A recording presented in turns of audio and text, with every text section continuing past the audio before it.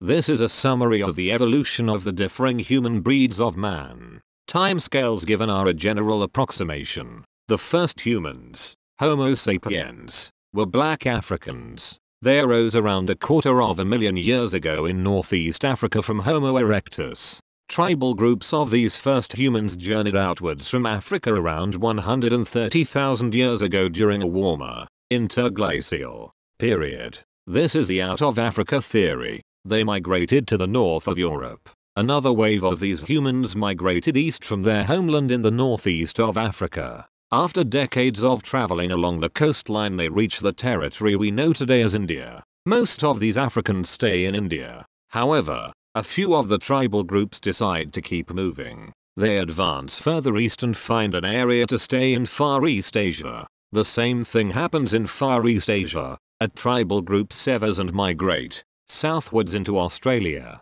The Africans had found their territories for many millennia to come. To compress this, black Africans habituate 5 different locations around the globe, 130,000 years before present. Those locations were Northeast Africa, Scandinavia, India, Far East Asia and Australia. 85,000 years pass and transformative changes have occurred to the African tribal gatherings and their non-African habitats. 45,000 years ago in Northeast Africa, the African breed does not appear to have changed from the original people. 45,000 years ago in Northern Europe, they have advanced to a pale-skinned, blue-eyed, narrow-nosed, blonde-haired, lofty breed with a large cranial capacity. 45,000 years ago, in India, Far East Asia and Australia, new breeds emerged, all dark-skinned with dark hair and eyes as pictured. Yes, 45,000 years ago there were 5 distinct breeds: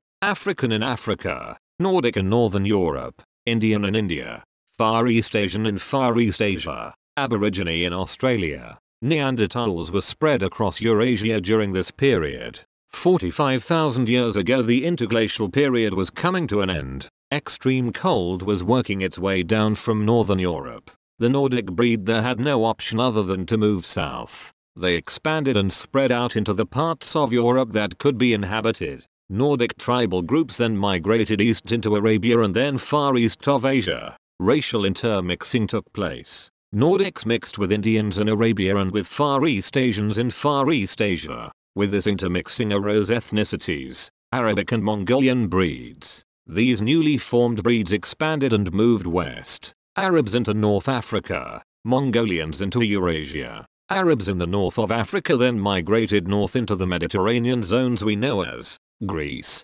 Italy and Spain. As before specified, there were many Nordic communities in Europe, so in Greece, Italy and Spain there was intermixing among Arab and Nordic. This formed the first ethnic Greeks, Italians and Spanish. Mongolian people mixed with Nordic people in Eurasia, shaping the Slavic ethnicity. The Nordic, Arab and Mongolian people in Eurasia did mix with the Neanderthals to some degree. Yes, Europeans are predominantly Nordic. However, all have some degree of Indian or Far East Asian in their hereditary genetics. Individuals in the south of Europe today are a degree more Indian than those from the north of Europe, whilst individuals from the east of Europe are a degree more Far East Asian than those from the northwest of Europe. It is also a fact that Eurasians possess 1 to 4% Neanderthal DNA. Thank you for watching and please share this video.